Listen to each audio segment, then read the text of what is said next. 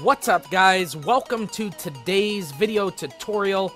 In today's tutorial, we are going to be installing ELS, Scripthookv, Simple Trainer, and Radiance V for your Grand Theft Auto 5 game modded with the Lspdfr and Rage Plugin Hook mod. If you do not have Rage Plugin Hook or Lspdfr installed, make sure to click that link at the top of the page for the suggested video to go ahead and watch that video first. And then you can come back here and hit the next suggested video to see how to install a vehicle pack. And that vehicle pack is going to be the Los Santos Police Department pack. That's right there in my mod list. That one right there, where I will show you how to install that vehicle pack. It's a very simple ELS pack to install, and yeah, that'll show you how to install vehicles. So let's get on with the video tutorial. The first thing you need to do is download the plugins here. So the first things first is we'll go to Simple Trainer. These can all be found on my mods list or lcpdfr.com. Simple Trainer is at gta5-mods.com. But this is a beautiful trainer. It's very simple to use, as it states in its name. Let's go ahead and get that downloaded. There we go. Taking a second there. So we'll get that downloaded. It is already completed. Lightning fast. Alrighty, and then we need to move on to Scripthookv. And this is going to be by AB Software Development. You can also Google Scripthookv, and it'll come up. This one is for version 0.1290.1, which is the current game version as of 12/23/2017. So we're going to go ahead and download that. Once again, it is a simple mod to download. You're going to move on to Radiance V, which this is what you will need if you are having your vehicles not... The lights on your vehicles are not bright, you know. But very important here, you need to make sure that your post FX and shader quality in your graphics setting is on high or above. It's right there. Now you will want to keep this page open because that is your installation path there. So we'll just go ahead and download this. We're going to do version 1.8, I believe is what it said. We are not a robot. Let's go ahead and download. Once this starts downloading, I'm going to just click on the Radiance V so that we can get back to the page so that we know where to install it. And then last but not least, we have ELS, which, where is that? That's going to be in my scripts section. Alt-Enter. Alrighty. So ELS. We're going to scroll down. Make sure you read, about the files. Certainly always important. Go ahead and download that. We're going to do 1.05. You are going to need 7-zip or WinRAR to open these files, but you should already have that installed because you need that to open up the Lspdfr folder. So that is done. So we've got everything downloaded, which is wonderful. Let's go ahead and start with Scripthookv because that is the very first thing you need to install, basically. Scripthookv is an add-on that basically allows you to mod your game farther than just Lspdfr with Rage Plugin Hook. So let's go ahead and open up that folder. You're going to go to the README. Now this is just a .zip folder, so you don't need any special program to open it. Let's see. You're going to go to the installation path. There it is, right there. In the README, this is all, it tells you the different versions, everything like that. So you're going to go to installation path because that is what we are looking for. And it says copy scripthookv.dll to the game's main folder, which is also the root directory. In order to load ASI plugins, you will need to have an ASI loader installed. You can download it separately or use the latest version that comes with this distrib, dinput8.dll. You must delete your old dsound.dll ASI loader if you have one installed. This distrib also includes a sample ASI plugin, native trainer. If you need a trainer, then copy nativetrainer.asi as well. Now you can install the native trainer from the Scripthookv folder. I do not use that trainer. I use a simple trainer. So either way, you can either put that one in. You can probably put both of them in. I don't know. I've never done it. So, but first things first, we need to transfer over scripthookv.dll into the game's root directory. So let's get that open back up. We can actually minimize that for now. If you don't have a shortcut to your game's root directory, you're going to want to have that, because as you're modding, you will find out how easy it is. You're going to transfer, let's get both, dinput8.dll and scripthook5.dll. You're going to copy both of those into your game's root directory. Yes, it already has it because it comes with your Lspdfr download. And then you need to delete the sound, let me get the correct name, dsound.dll ASI loader if you have one installed. So let's just verify that we do not have that installed, or that if we do, we can download it. And that is going to be the dsound.dll, so that's going to be towards the top. We do not have one. So, yep, we just want to make sure. And that's why you follow the README, because it basically tells you what you need to do. And then if you have native trainer in the folder, that was the file that I did not download. That's the nativetrainer.asi. If you need that, go ahead and install that. Or you can use the one that I will be showing you how to install just in a second here, which is actually the next mod we will be installing, is the simple trainer.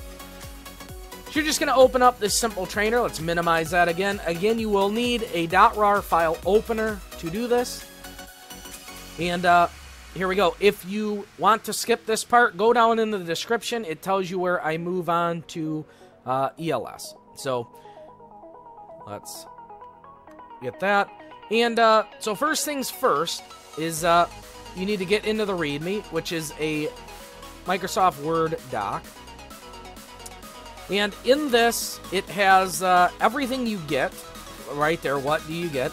It tells you about in-game, bodyguard, ped spawning.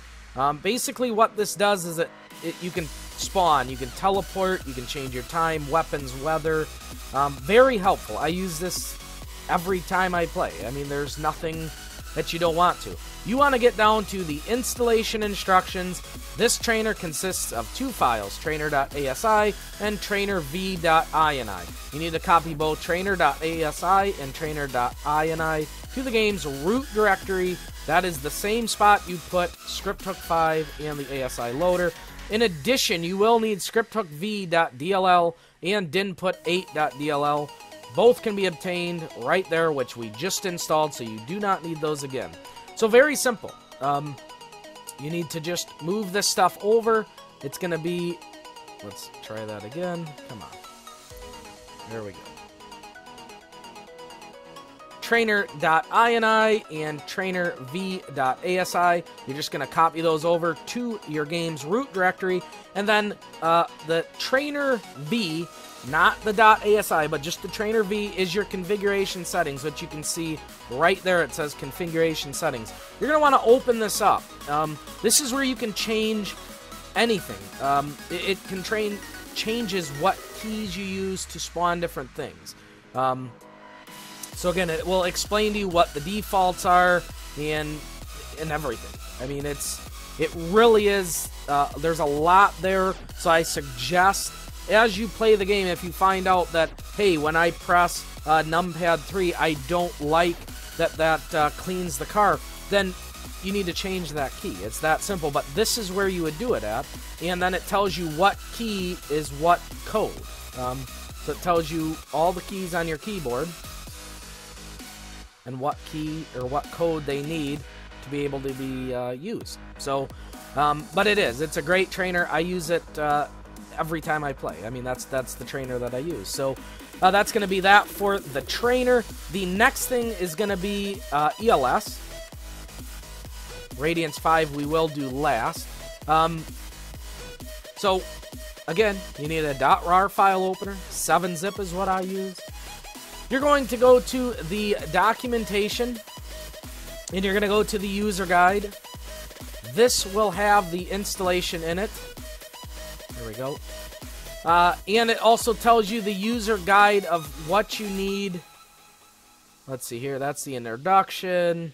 Yeah, basically this will tell you everything. That tells you, you know, how to open up the information display panel, ELS key lock, you know, light group. This basically tells you everything that you need. Yeah, blackout mode, steady bird, takedowns, cruise, arrow boards, vehicle damage.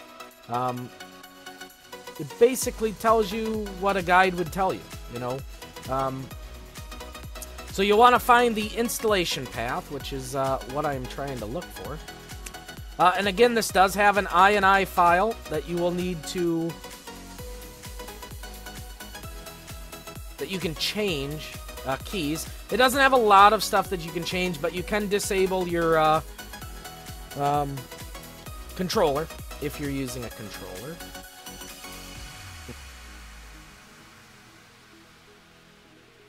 There's installation. Took me a minute. I guess it would be at the top. That's where you want it. So yeah, here we go. Installation. Installing ELS may be done in a few easy steps. Place ELS.ASI, ELS.INI, and the ELS folder into your main GTA 5 game directory. That is also known as the root directory. That is how I will refer to it, because it is the root of your game.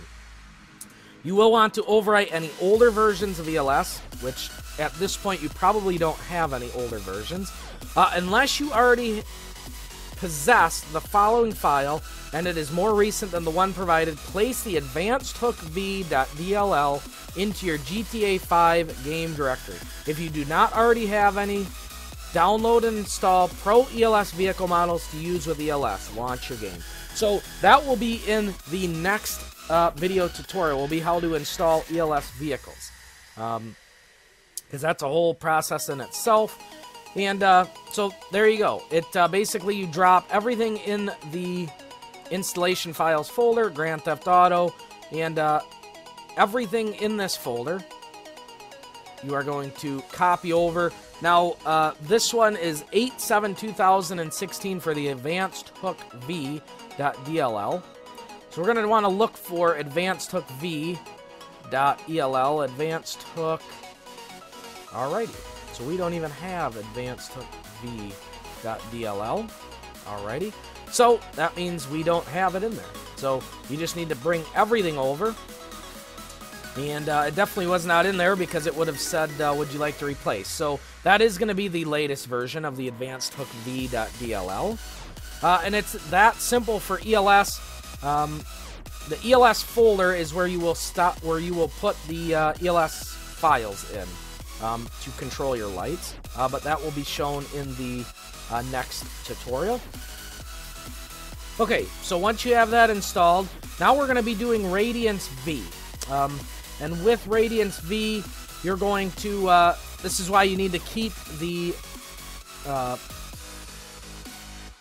Lspdfr page open, because this has your installation guide in it. So you're just going to go back to your downloads. There's Radiance V right there. Let's get that open. Now this is not a .rar, so you don't need anything to do that. But this will need to be able to install Radiance V, along with, if you plan on doing vehicle mods in the future, which if you install the LS, you certainly probably will be. You will need OpenIV to do that. But the first thing you need to do is make a mods folder inside your Grand Theft Auto V, which is right there. You're just going to add a folder and call it mods. No special uppercases or anything, just mods. Simply as that. So then go to OpenIV. If you don't have an OpenIV, go to OpenIV.com. Download that program. You're going to select Grand Theft Auto 5 because that's what we are in. You're going to do it for Windows if you're on Windows. And there's your mods folder right there. So now there is nothing in our mods folder. So you need to go to Update and then update.rpf. And let's go ahead and click Edit because that will certainly help us. And then it says that this is not located in the mods folder. So what we want to do is copy to the mods folder. It will copy it very quickly for us. And now it's in there. So you have mods, update, update.rpf. This is everything you need. And it copies it way faster than Windows does. So then you're just going to do that. Let's back up because I'm already getting ahead of this. Go back to lcpdfr.com. You're going to look at the installation here on the files page. You're going to go to update, update.rpf, common, and data. So get back in there, update, update.rpf, common, data. Now, you will want to make a copy of your visual settings.dat. I'm going to delete mine. Yes, we want to permanently delete. Because when you install a new file with OpenIV, you want to make sure that you are using the correct one and you didn't just install nothing, that it actually did transfer over. So you're going to go into here, your visual settings, if you want them bright or very bright. I always use very bright because you can always tone it down if you'd like. Copy that to your desktop.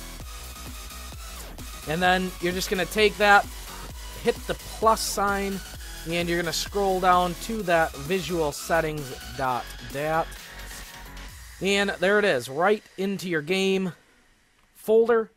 And it's as simple as that, but you got to have OpenIV, you got to have your mods folder. Now that you have a mods folder, now you can install vehicles, which is in our next video. You can hit that suggested video link up at the top right-hand corner, and that will take you how to install ELS vehicles in your mods folder. So I want to thank you for taking the time out of your day to watch this video tutorial. If this video tutorial helped you, make sure to hit that like button down below, and I will see you next video.